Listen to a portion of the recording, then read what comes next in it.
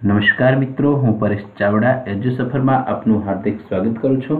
ચાલો જોઈએ તારીખ 16 થી 18 માર્ચ 2017ના કરંટ અફેર્સના અગત્યના મુદ્દાઓ। સૌપ્રથમ શરૂઆત કરીએ મિત્રો। પંડિત દીનદયાળ ઉપાધ્યાય રાષ્ટ્રીય કૃષિ વિજ્ઞાન પ્રોત્સાહન પુરસ્કાર સમારોહનું આયોજન ભારતના દિલ્હી શહેરમાં થયેલ।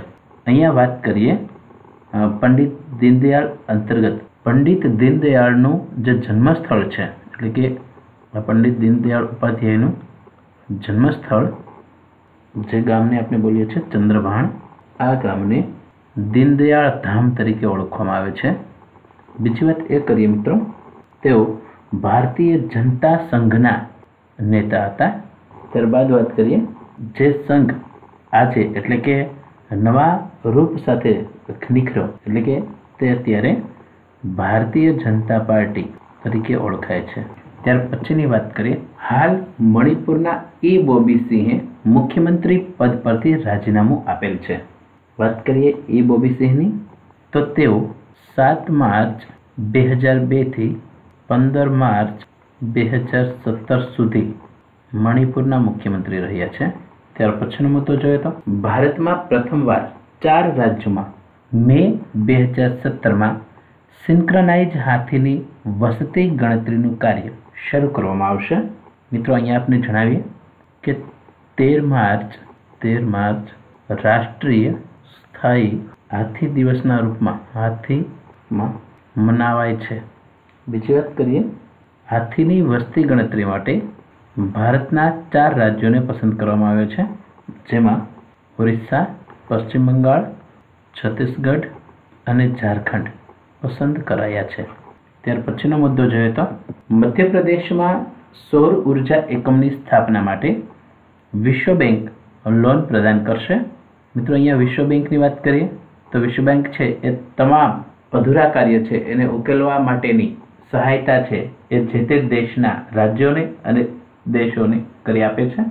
વિશ્વ બેંકનું વડું મથક વોશિંગ્ટન ડીસીમાં આવેલ છે અને આ સંસ્થાની સ્થાપના એટલે કે વિશ્વ બેંકની સ્થાપના વર્ષ 1944માં થયેલ છે।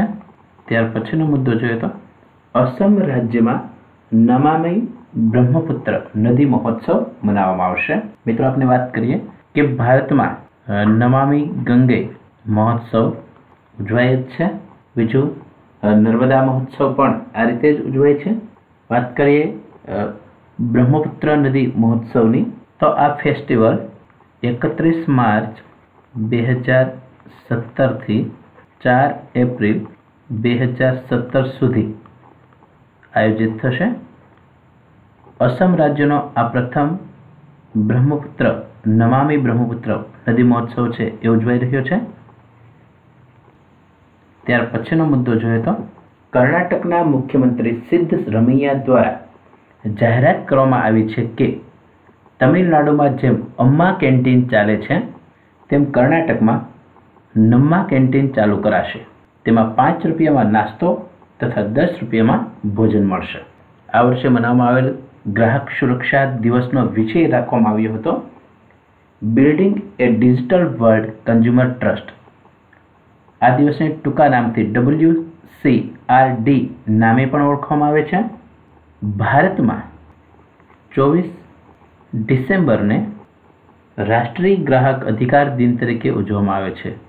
ત્યારબાદ વાત કરીએ, હાલમાં સેન્ટ્રલ બેંક ઓફ ઇન્ડિયાને વર્ષ 2015-16નો આધિકારિક ભાષા નીતિનો પુરસ્કાર આપવામાં આવેલ છે। મિત્રો આ બેંકની સ્થાપના વર્ષ 1911માં થયેલ છે અને આ બેંકની સ્થાપના પારસી બેન્કર સર સોરાબજી પોચખાનવાલા દ્વારા કરવામાં આવેલ છે। હાલ આ બેંકના પ્રમુખ રાજીવ ઋષિ છે। ત્યારબાદ વાત કરીએ, મહિલા ડબલ્સમાં સૌથી સફળ બેડમિન્ટન ખેલાડી જ્વાલા ગટ્ટાની સ્પોર્ટ્સ ઓથોરિટી ઓફ ઇન્ડિયા એટલે કે સાઈની ગવર્નિંગ બોડીમાં સભ્ય તરીકે નિમણૂક આપવામાં આવી છે। ત્યાર પછીનો મુદ્દો જોઈએ તો હાલમાં મનોહર વાલજીને રાષ્ટ્રીય સફાઈ કર્મચારી આયોગના અધ્યક્ષ બનાવવામાં આવ્યા છે. તેઓને આ અધ્યક્ષ પદ 16 માર્ચ 2017ના રોજ આપવામાં આવ્યું છે. વાત કરીએ રાષ્ટ્રીય સફાઈ કર્મચારી આયોગની, તો રાષ્ટ્રીય સફાઈ કર્મચારી આયોગ ની શરૂઆત વર્ષ 1903માં થયેલ છે. ત્યાર પછીનો મુદ્દો જોઈએ તો આગામી 6 એપ્રિલ 2017ના રોજ ભાજપના સ્થાપના દિવસે સ્વચ્છ ભારત ઝુંબેશ શરૂ કરવામાં આવશે. મિત્રો, આપને જણાવી દઈએ, છેલ્લા ઘણા સમયથી સ્વચ્છ ભારત અંતર્ગત ઝુંબેશ છે એ ચાલી રહી છે. બીજી વાત આપને એ પણ કરી કે હાલ ભાજપના મહાસચિવ તરીકે રામલાલ કાર્ય સંભાળી રહ્યા છે. આ છે મહાસચિવ. થોડી વાત ભાજપની સીટ અંતર્ગત કરીએ તો લોકસભામાં 545 સીટોમાંથી 282 સીટો ભાજપ હસ્તક છે એવું કહી શકાય, જ્યારે રાજ્યસભામાં 245 સીટોમાંથી 55 સીટો ભાજપ હસ્તક છે એમ કહી શકાય. બીજી વાત એ પણ કરી શકાય કે ભાજપના પ્રથમ અધ્યક્ષ એટલે કે જે ભાજપ જે પક્ષ છે એના પ્રથમ અધ્યક્ષ તરીકેની જે કામગીરી છે એ અટલ બિહારી વાજપેયી છે એને સોંપવામાં આવી હતી. ત્યારબાદ વાત કરીએ હાલમાં કરણ અવતાર સિંહ પંજાબના મુખ્ય સચિવ તરીકે નિયુક્તિ પામ્યા છે. મિત્રો, આપ અહીંયા કરણ અવતાર સિંહનો ફોટોગ્રાફ છે જોઈ રહ્યા છો. ત્યાર પછીનો મુદ્દો જોઈએ તો 14મી માર્ચ 2017ના રોજ જમ્મુ કાશ્મીર હાઈકોર્ટના કાર્યકારી મુખ્ય ન્યાયાધીશ તરીકે જસ્ટિસ રામ લિંગમને નિયુક્ત કરવામાં આવ્યા છે. 17મી માર્ચ 1992ના રોજ દક્ષિણ આફ્રિકામાં રંગભેદની નીતિનો અંત આવ્યો હતો. મિત્રો, આપને જણાવી દઈએ કે રંગભેદની નીતિ છે એ રંગભેદની નીતિને બીજા નામથી આપાથેટ નામે પણ ઓળખાવી શકાય. આ નીતિને દૂર કરવા દક્ષિણ આફ્રિકામાં નેલ્સન મંડેલાએ ખૂબ જ અગત્યની કામગીરી કરેલી અને તેઓ આ નીતિ દૂર કરવા માટે જેલમાં પણ રહેલા. ત્યાર પછીની વાત કરીએ મિત્રો, આપ અહીંયા જે ફોટોગ્રાફ જોઈ રહ્યા છો એ ફ્લોરોસન્ટ દેડકાનો છે કે જે આર્જેન્ટિનાના વૈજ્ઞાનિકોએ છે એ રાતે ચમકતા દેડકાની પ્રજાતિ શોધી કાઢી તેનો મૂકવામાં આવેલ છે. તો સામાન્ય દેડકાઓ કરતાં આ દેડકો છે એ જોવામાં અને અન્ય એના ગુણોની દ્રષ્ટિએ જુદો તરી આવે છે. ત્યારબાદ વાત કરીએ ભારતીય મૂળના ઇન્દ્રાણી દાસે અમેરિકાના સર્વોચ્ચ વિજ્ઞાન પુરસ્કાર રિજેનેરન સાયન્સ ટેલેન્ટ સર્ચ પ્રાપ્ત કરેલ છે. આ પુરસ્કાર અંતર્ગત તેઓને $2.5 લાખ પ્રાપ્ત થયેલ છે. આ ઉપરાંત અન્ય 2 ભારતીય અર્જુન રમાની અને અર્ચના વર્મા, જે અર્જુન રમાની છે એ 3જા, અર્ચના વર્મા છે એ 5મા સ્થાને આ સ્પર્ધામાં રહ્યા છે.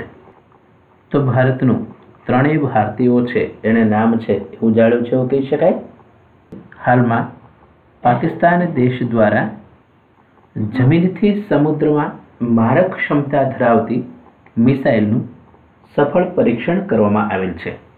ત્યાર પછીનો મુદ્દો જોઈએ તો માર્ચ 2017થી ઓક્ટોબર 2017 સુધી આયોજિત થનાર ભારત મહોત્સવનું આયોજન યુક્રેન દેશમાં કરવામાં આવેલ છે. ત્યારબાદ વાત કરીએ IARA નું પૂરું નામ ઇન્ડિયન એગ્રીકલ્ચર રિસર્ચ ઇન્સ્ટિટ્યૂટ થાય છે. આ સંસ્થા વર્ષ 1972થી કૃષિ મેળાનું આયોજન કરે છે. ત્યાર પછીની વાત કરીએ તો કેન્દ્ર સરકાર દ્વારા વારાણસીથી હાંડિયા સુધીના રાષ્ટ્રીય માર્ગને 6 લેન બનાવવાની મંજૂરી આપી દેવામાં આવેલ છે.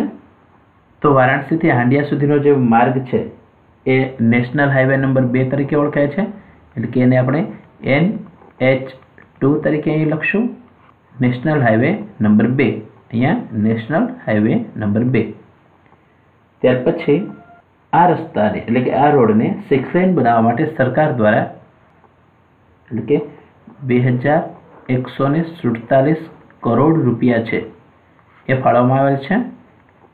ત્યારબાદ વાત કરીએ આજનો સવાલ, ભારત મહોત્સવનું આયોજન ક્યાં કરવામાં આવેલ છે? તો મિત્રો કેવો લાગ્યો આપને આ વિડીયો? જો આપને આ વિડીયો ગમ્યો હોય તો જરૂરથી તેને લાઈક કરો, અમારી ચેનલને સબસ્ક્રાઈબ કરો અને અમારી EduSafar એપ્લિકેશનને જરૂરથી ઇન્સ્ટોલ કરો. આ વિડીયો જોવા બદલ આપનો ખૂબ ખૂબ આભાર.